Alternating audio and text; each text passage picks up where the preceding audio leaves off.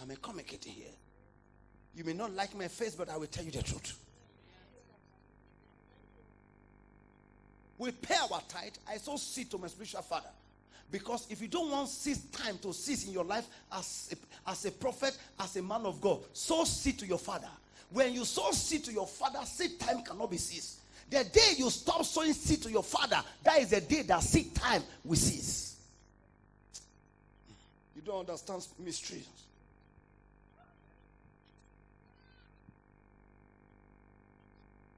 Can we go to verse 26?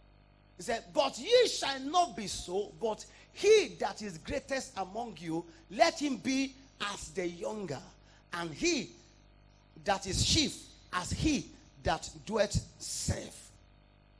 Hear this, church. Don't call yourself in the church that you are so important.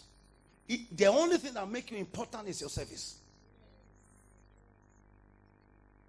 The day you refuse to render service in the church you belong, nobody will see you anymore. Especially a person like me that understood the scripture. If you are a pastor, I put you in a certain position and you are no longer rendering service there, I will just be looking at you. You will never be important in my eyes. Even though if I have a gift for you, I give it to somebody else. I'm a principle man. I'm telling you the truth. And hear this. You can't bribe my eyes because my eyes is sanitized. No matter how I loved you, the day you refuse to render service. And hear this. Don't let somebody call you to render service if you want to be great.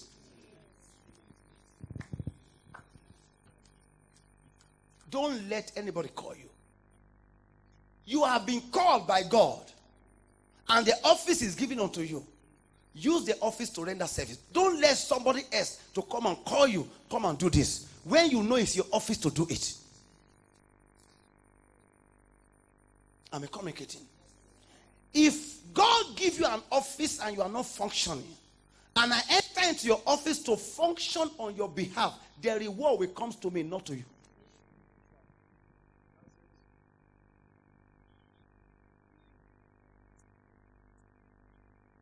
You are a worshiper. You're supposed to worship. You are not worshiping. So I'm worshiping God on your behalf because it's your office. When the reward comes, it comes to me. Because I am coming. My reward is with me to give unto you according to your work, not according to your office. You can occupy an office and not working in the office. You can hold a portfolio and nothing enter through your port.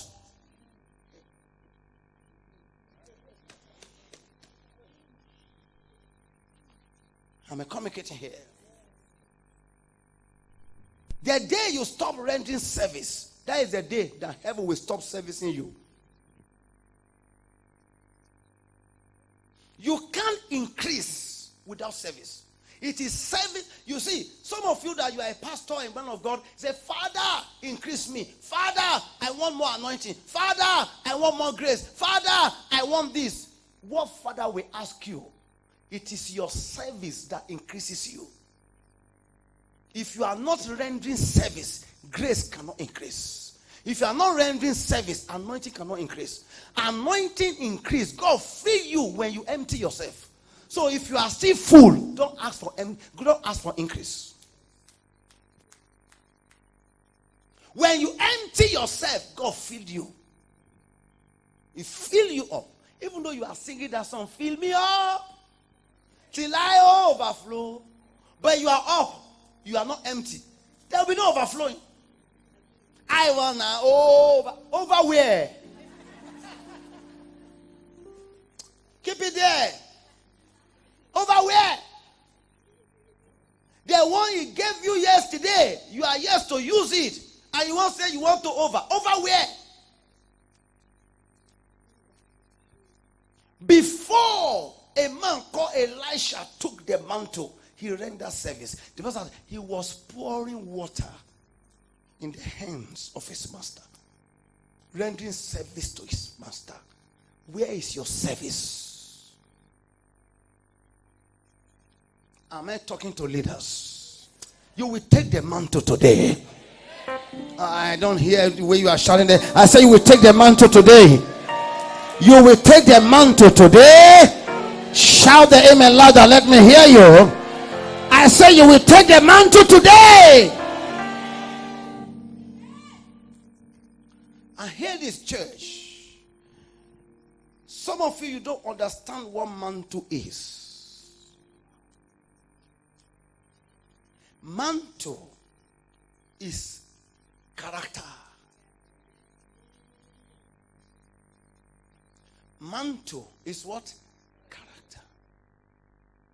If you say you are an apostle, when you take apostolic mantle, the character of an apostle must be seen in you.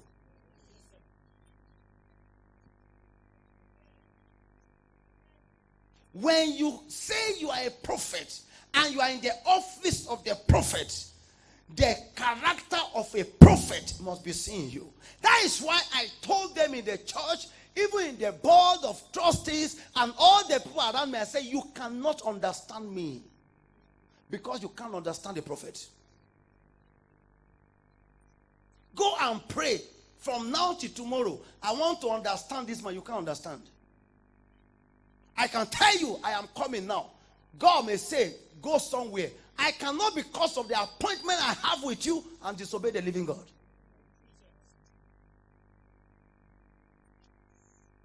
I can say to you, I'm going to give you 5,000 tomorrow. If God said, go and help that widow, and it's the only 5,000, I'd rather give it to the widow than for me to give you the 5,000 because I promise you. So, prophets can promise you, and they can break their promises.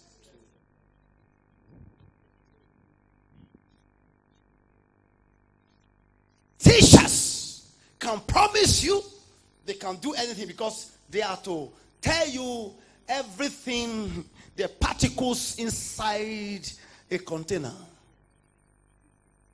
They will tell you what they use. If I'm a teacher now, even though I teach, they will give you many points. Point number 1, point number 2, point number 3. But in my own as a prophet, I have so many points, you pick points by yourself.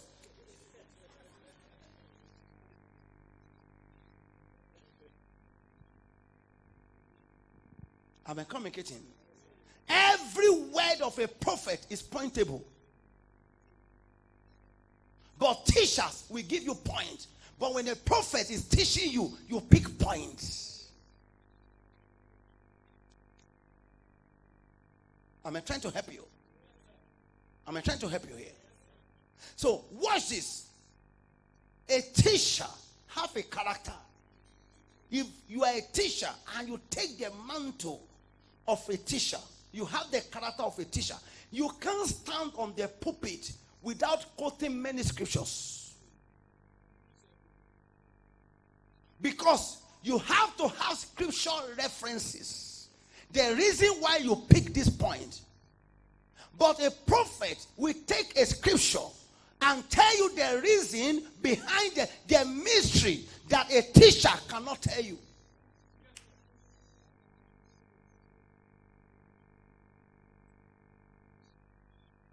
Am I communicating? I can borrow the office of a teacher, but I'm a prophet. I know where I belong.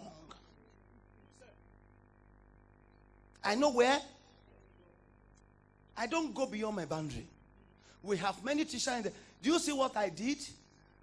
Pastors in the house, I give you syllabus, I give you some the schedules, right? Do you know what I'm trying to do? I'm trying to pick teachers to teach the church. So when I identify the true teachers who carry teaching mantle, I put them in the office of teaching. They will be teaching, I will come and prophesy.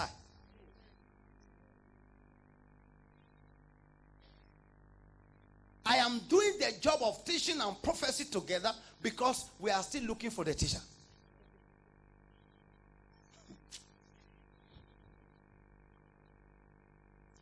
You can't understand me. Don't think you know me by my character, but you can't know the mystery behind my anointing.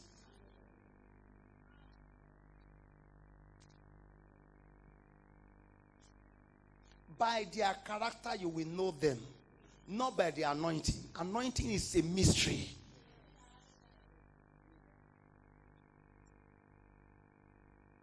Am I communicating here?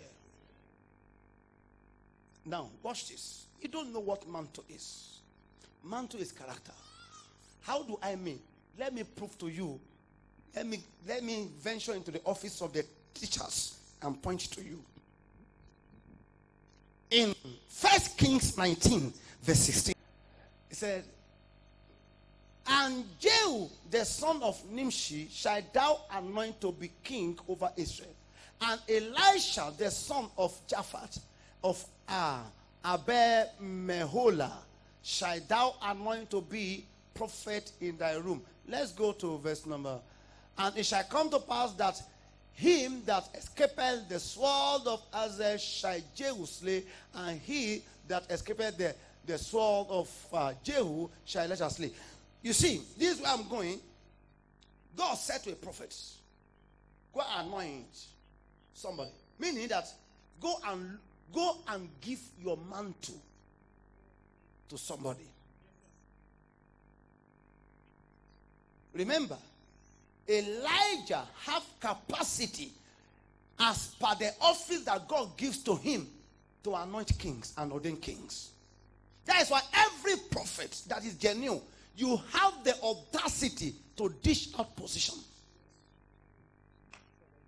I can look at this reverend and say that as my God liveth, you will be a president of a nation and ordain him as per my office.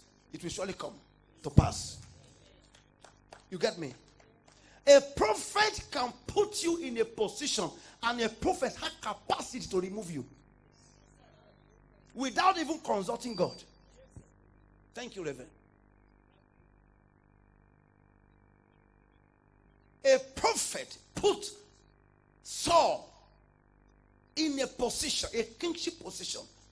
When Saul misbehaved, the prophet said, you see the way you tear my clothes, so that your kingdom, so the same way your kingdom shall be teared apart.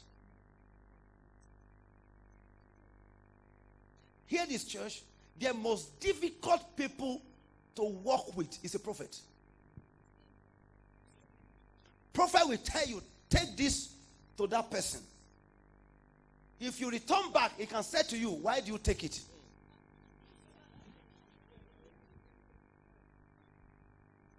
Prophets are always in a mission to blame you.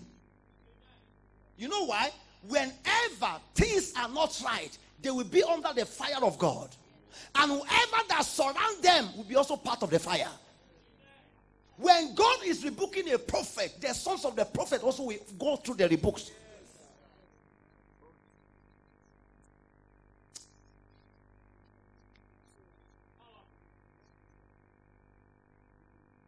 I'm communicating here. God said to Samuel, for how long will you mourn? Who asked you to mourn in the first place? And the same scripture said, mourn with those who are mourning. But God said, who asked you to mourn? Take this oil and go to where? To the house of Jesse. Anoint a king for me to rule over Israel. It's not true. The prophet said, if Saul heard this, Saul will kill me. So, prophet can be afraid of the one that he ordained. So, I can ordain you and still be afraid of you.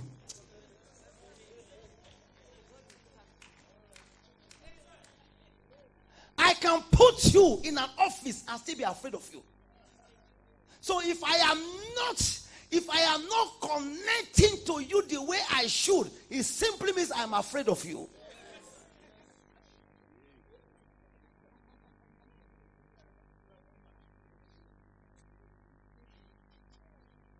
I can say, Pastor Daniel, I ordain you into the office of the prophet. And tomorrow, I can say, hey, Pastor Daniel, I can be afraid of you. Ladies and gentlemen, who ordained Saul? Who put oil on Saul? But look at what Samuel said. He said, if Saul heard this, he will kill me.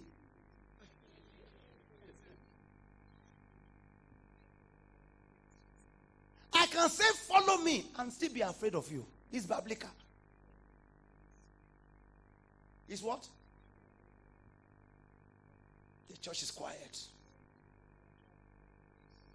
I'm teaching you something. And watch this. Watch this. God now said, no. Don't worry. I know whom Saul is. And I know that Saul, through the oil you pour on Saul, Saul have become a man of war. Before, he was not a man of war. Anytime a prophet anoints you, then you become an extraordinary person. That the prophet also as well have to respect what he pour on you.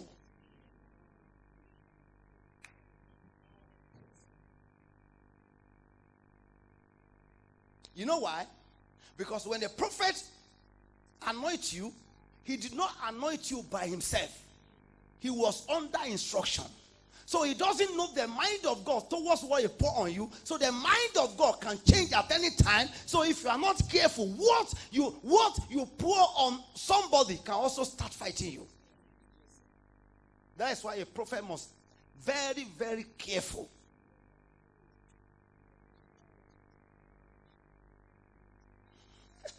If you are a prophet and you are not careful of those that you are anointing or ordained in an office, they will kill you.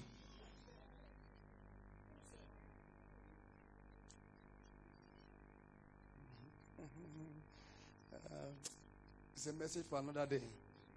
Now watch this.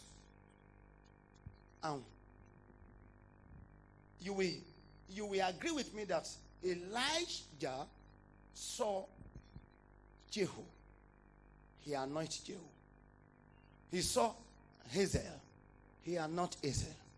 He saw Elisha. He anointed Elisha. Watch this. The office that Elijah occupied is a prophetic office. Is not true? So when he ordained those three people, only one followed him. The one that took his office. Jehu never followed Elijah. So the one that followed Elijah is the one that took the office of. So follow a man that you know that this is the office you want to occupy.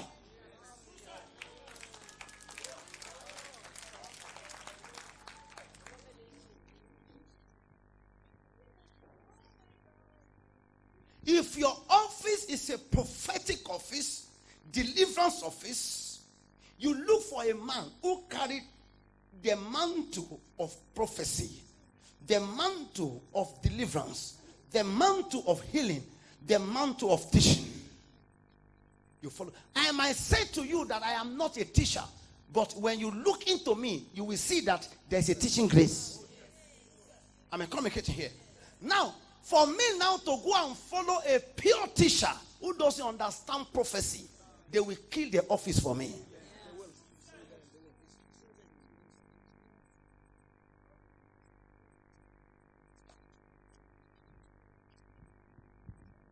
Church is quiet. So you will get to know that Elisha followed Elijah because the office that God gave Elisha is a prophetic office. If I am Hazael, I will look for a king and followed. If I am Jehu, I will look for a king and follow. Who are you following? And which office are you?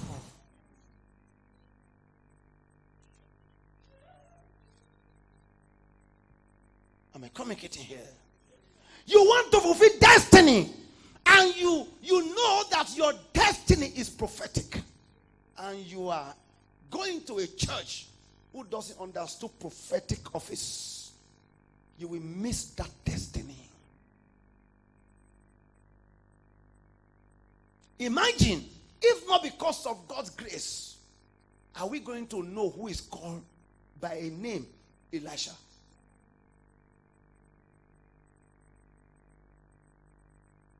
Am I communicating here? Look at the way I pick some psalmists here that I never knew. You know what I'm saying? You know why? I am not a psalmist, even though I know how to worship God.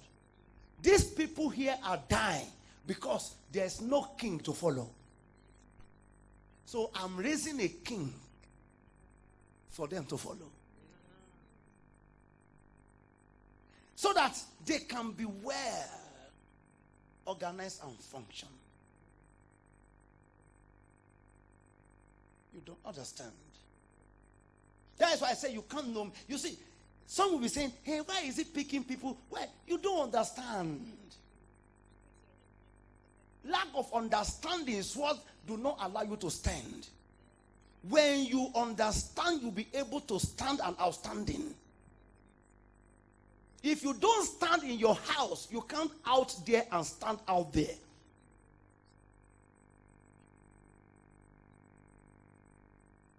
You see, there are some people, they criticize me, they talk against me, they never knew that they still need me.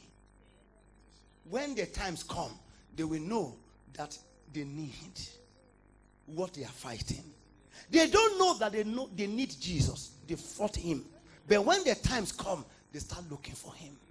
Some people are out there now, they don't know that they need God. When the trumpet shall sound, they will look for him. Someone shout fire. Am I trying to help you? Now let's watch this. Let's go to 2 Kings 2 verse 8. And Elijah took his what? And wrapped it together and smote the waters. And they were divided hither and thither. So that they too went over on a dry ground. He did this. He took the mantle. He used the mantle in front of Elisha. So Elisha saw it. Can I open your eyes? If you are following a prophet and you don't look very well, you can't operate as the prophet. You can't take the mantle. If you are following a prophet, don't follow any other thing. Look for the character of the prophet.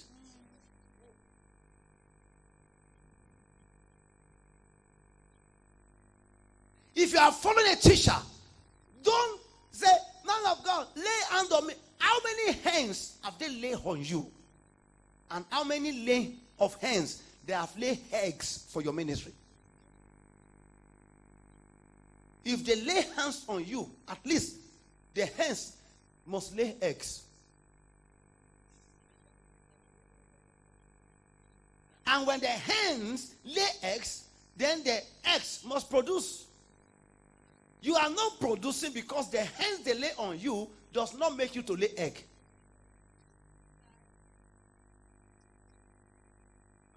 Today, not today. Don't be so. Are you getting something? Are you getting something? Every word from the prophet must rebuke you, at the same time must transform you, at the same time must embrace you. Am I communicating? Now, let's go further. So, he took up also the what? The mantle of Elijah that fell from him and went back and stood by the bank of Jordan. Let's go. And he took the mantle of Elijah that fell from him and smote the waters and said, where is the Lord God of Elijah? And when he also had smitten the waters, they parted hither and thither, and Elisha went through. What can make you to go through in ministry is the character you took and adopted from your father.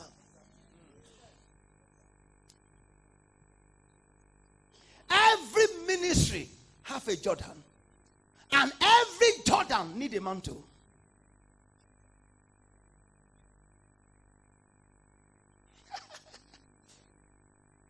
Now, let's go to the next verse. And when the sons of the prophet which were to view at Jericho saw him, they said, the spirit of what? don't rest on Elijah. But what do Elisha pick? And now what they said? The spirit. Of who? You are yet to operate in ministry until when the character of your office is being known by people. You are in an office of an apostle. When you take the mantle, you don't need to announce yourself. Those who are out there, they will say that this is an apostle. Because they must see character of an apostle in you. You don't need to say that I am a worshiper, I am a singer. Take microphone, they will know if you are. You don't need to say I am a prophet. We have even some people nowadays, I don't know, I'm not against title, but there are some title that is annoying me. When you say you are doctor, senior prophet, where do you see senior prophets? So your prophetic grace is senior to who? So when you say you are a senior prophet, you have taken the office of Jesus.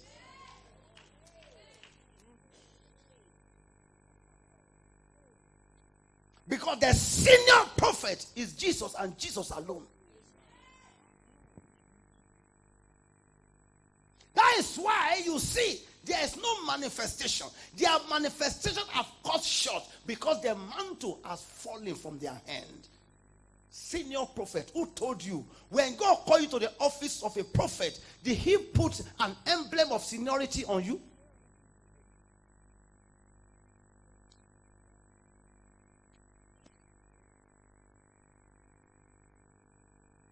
You call yourself major prophet, but your works is not speaking. You say you are a major over lies. You are prophet lying. You are saying you are a major. It's true. You are a major. You are a major over prophetic lies. Major over lies. Your name is Laila Ilala.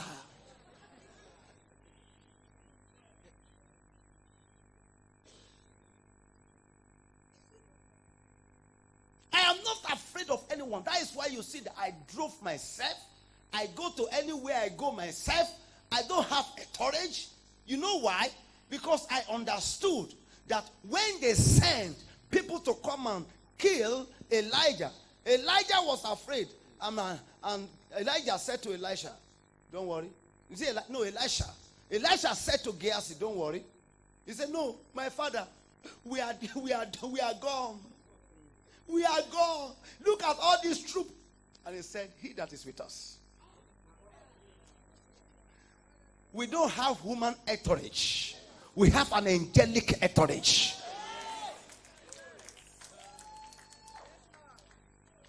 The vehicles of security guard that follow me are spiritual. They are spiritual. One day I was driving and people were in my car and I heard a voice. He said, we are in your boot. I said, who? He said, Etore. I said, which Etore? He said, we are angels. And I look at my mirror and my spiritual eyes open. And I saw angels in my boot. That is why I love wagon. Because it has space to take spirit beings. I quickly took off my eyes so that I will not collide with the vehicle that is coming because I'm losing control.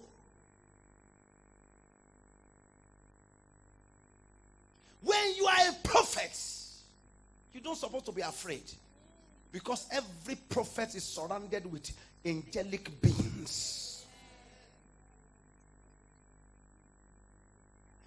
Let people honor you, but once in a while, but not every day. Jesus was honored by entourage of people when he rode on the horse, on the donkey, only on one day. But your own is every day. Who are you fooling? You told your members they should put on not my blood, but you carry guns, AK-47. You carry AK-47. You have entourage of soldiers. You have entourage of police guards. They are guiding you. Then what is wrong with the spiritual band? So your members also as well must look for a guard.